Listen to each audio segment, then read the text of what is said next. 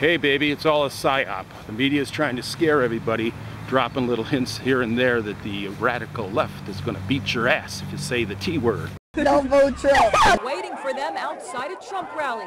There's a reason. Stop filming. People don't know that. Donald Trump! Put it away. So she's wearing a Trump hat. Oh, racist!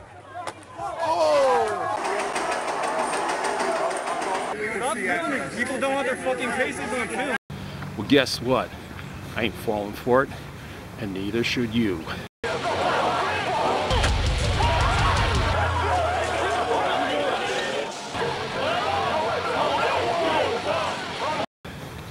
It's just some more fake news, PsyOp bullshit.